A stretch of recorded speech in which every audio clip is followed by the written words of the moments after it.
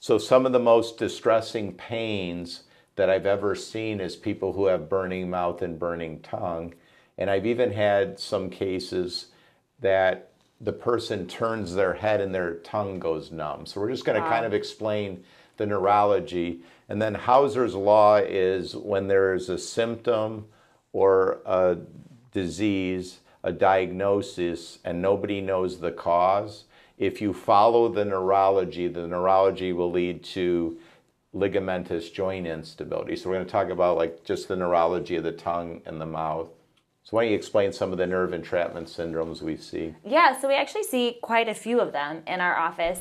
So burning mouth syndrome, which we'll talk about, brachial neuritis, carpal tunnel, very, very common, radiculopathy, sciatica, included in that, occipital neuralgia, pudendal neuralgia, also a very common one that we see, and trigeminal neuralgia as well. Our goal, really our objective, is to follow the neurology and try to figure out what exactly is causing that, and if there is a joint instability component, can we resolve it with prolotherapy? Yeah, I'm just thinking about burning mouth, because the common history that you and I both get is that I saw a dentist and they had their wisdom teeth out or this or that. Sure. So they sometimes have trouble figuring out, like, well, it occurred after that, so it must be that. But how would you explain, like, how could a dental procedure relate to cervical instability? Sure. So usually it's not the procedure, like the actual procedure itself that damaged a nerve or anything like that, but rather the position that the patient had to stay in for an extended period of time while the procedure was being done. So like if you look here, especially related to the mouth, the upper cervical spine, our vertebrae C1 and C2, these nerves actually are connected to the hypoglossal nerve that goes to the tongue. So it's not unfathomable that if somebody had a neck instability at C1, C2, maybe those tissues were strained during a procedure or bad posture or whatnot, that it actually could affect the nerve input to the tongue and the mouth. The patients that I'm thinking of, they're almost always very, very loose jointed women. I'm not saying they're all that way. No, I would agree. But I guess maybe another take-home point is if you're really loose jointed and you have clicking, popping, grinding in the neck, and you are gonna like go to a hairdresser or have some dental work, try to keep your neck in a neutral position, because all those chairs, the chairs go all the way down. There's not a reason, so if you're really loose jointed, and you have clicking, popping, grinding in your neck, and you're like that for 45 minutes, you could end up with significant upper cervical instability.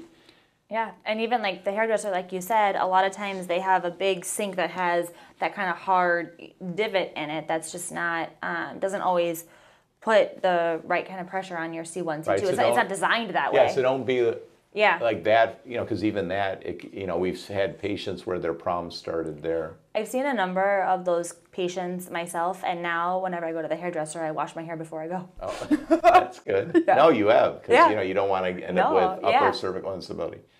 So what's the connection between burning mouth or burning tongue and the trigeminal nerve? Sure. So this is actually a really easy graphic. So if you look at the trigeminal ganglion here, if we go, there's actually a branch, chorda tympani, that goes off of the trigeminal ganglion to feed the mouth. So you actually made this analogy earlier. When people get this kind of burning mouth, it's basically a nerve disruption, right, or a nerve pinching. It's almost like sciatica of your mouth. We understand sciatica, or we've heard of it before. Yeah. That's essentially what it is, just at the chorda tympani. I've done a lot of MRIs for the trigeminal nerve. Almost all of them come back normal. And part of the reason is these little branches, they're very hard to see on MRI. So sometimes you just have to assume that that's what's going on. Then how do you make the connection between the trigeminal nerve and the upper cervical? Well, like we just described, in the upper cervical spine at C1 and C2, the trigeminal nucleus actually lays right by there. So if C1 and C2 are moving more, wobbling more, shifting more, it could easily encroach on that or pinch it. And then also, let's say the CSF flow dynamics are off, meaning that you're getting kind of a backup of fluid from jugular vein compression, that can also spill out onto the trigeminal ganglion. Yep. I had a really funny case, so I'll just call the patient's name Mary. So Mary comes in. I'm like, Mary, how long has your tongue and your mouth burned? And she goes, 10 years. I go, are you serious? You've lived with this thing for 10 years? She goes, yeah, 10 years. And she had a complicated dental history and different things 10 years ago. Then I said, this was at a point when I was numbing the neck before we did DMXs. No, this was at a point when I was numbing the neck, then we would do a DMX. We don't, we only numb in certain positions, certain scenarios. So I said, why don't I just do this? I'm going to block the C1 nerve and the C2 nerve, because I have to do it anyway to do your DMX, and then, we'll just see if I block this nerve and this nerve, like what happens to your tongue, the burning mouth and burning tongue. So, I go in there like a half an hour later or something, and I go, well, how's your burning mouth or burning tongue? Well, you block the nerve, my mouth and my tongue are numb. I go, Mary, I said, she's like, well, obviously it doesn't hurt. And I go, Mary, this is the first time in 10 years, your tongue and your mouth hasn't hurt. So, I just blocked the nerve here. And then, so obviously the irritation of some branch of the trigeminal nerve was actually way down here. So, yeah, that was just, so, that's just definitive of that you can get problems here and it give you trigeminal neuralgia or irritation of different branches of the trigeminal nerve. And this just these were the nerves that I blocked, the C1 or C2. So anybody with burning mouth or burning tongue, then we would ask them at home, do you have tension up here? And what are maybe some other signs or symptoms of C1, C2, or upper cervical instability? Yeah, tension definitely, especially in these like little tiny muscles here at the base of your skull, might be tender to touch. Sometimes patients could even get headaches or even just pain or headaches that kind of refer up over their head. Clicking, popping, crunching, dizziness, lightheadedness, all very common symptoms also associated with C1, C2. Yeah. With that comes what we term cervical destructure, so breakdown of the cervical curve. Yeah. And we say this often, but the problem is when your cervical curve is terrible, the C1, C2, it has to hyperextend, because otherwise, like if your curve is reversed, so C1, C2 has to kind of go like that. So that's going to make it more prone to being unstable, and if it's unstable, then you get all the different various symptoms of upper cervical instability. And of course, beside just burning mouth and burning tongue, you can get jugular vein compression, and what can that cause? It will cause intracranial hypertension, so basically increase of pressure in your brain.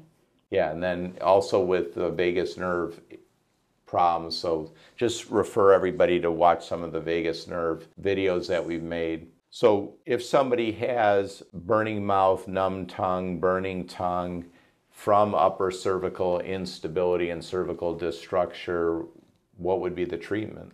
Really, you got to resolve the joint instability, like kind of like with your patient Mary, like you were saying, you did a really great nerve block and that got rid of the pain, but that's going to wear off, right? It's not going to provide long-term benefit unless you actually can do a good job of getting the pressure off the nerve itself. Yeah. So if there is an upper cervical instability component, that needs to be resolved. And if it's ligamentous in nature, the best way to do that is with prolotherapy. Yeah, and then if they have cervical destructure, you and I also note the C1 and C2 space. Yes. And then that space often is narrowed, when a person leads with the chin. So one of the things that somebody could do at home, just to, just to sort of see, is there a instability component to it? One thing you could do is, of course, brace. Yep. And we use the Eclipse brace a lot. Any sort of brace that doesn't block jugular vein, and then have the mandibular piece, the front piece here, have it a little bit down as if you're looking 10 feet in front of you. And when you flex your head, that opens up the space for the C1 and C2 nerves. So somebody could wear that for like a week or 2 weeks and just see if the burning mouth or burning tongue gets better. And if it does, then obviously, they need to get correction of the upper cervical instability. One thing they can try is upper cervical chiropractic care. So upper cervical chiropractic care like orthospinalogy, NUCA, Atlas orthogonal is very gentle.